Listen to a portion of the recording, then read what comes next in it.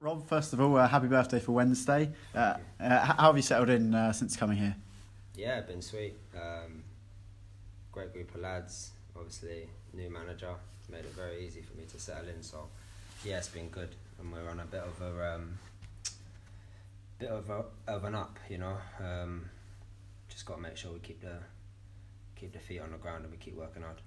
You've been involved quite heavily in recent weeks, which must be quite pleasing given the fact your lack of game time last season. Yeah, been really good. Played more league sort of games already than I did last year, so can only take that as a positive and keep moving on. As we look ahead to Wrexham tomorrow, what are your initial expectations heading into the match? They're looking good, strong team.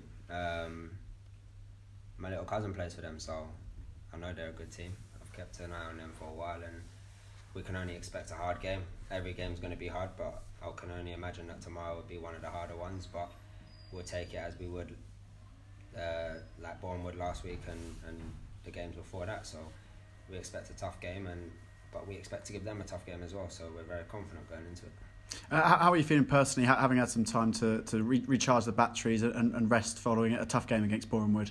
Yeah, I think obviously the loss wasn't a right result and we weren't happy about it, but I think we played well enough to take the positives out and sort of collect our thoughts and come in Monday fresh and have a good full week leading up to this week's been good. So because we worked very, very hard. Well, since I've been here, the training's been top notch really, so we've been really working hard, putting the miles in. So hopefully now settled down a bit this week and we really concentrated on how we want to play and how we want to stop Wrexham and whatnot. So yeah, hopefully all the work on the training pitch shows tomorrow.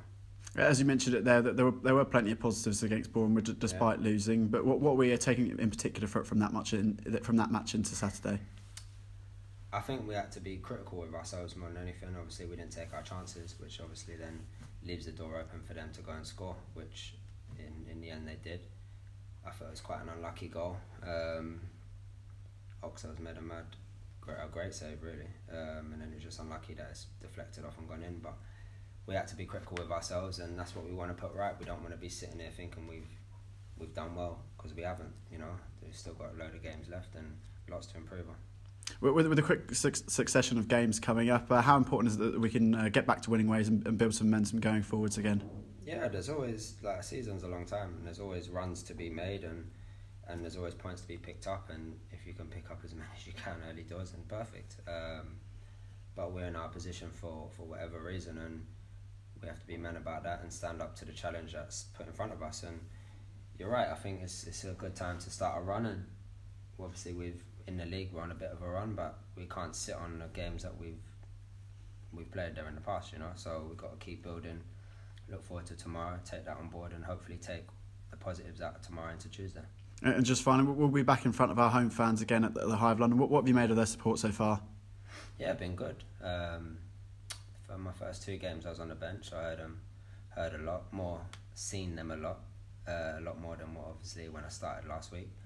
When I was on the pitch it was good. They had a good reception to me and made me feel good on the pitch, so that's what they're good at, and I can tell that they're obviously a big part of the club. When we're in the huddle after the games, it's nice to see them staying with the team, and that's what we want, is a big togetherness, not just with the players to the staff, but players, staff and the fans.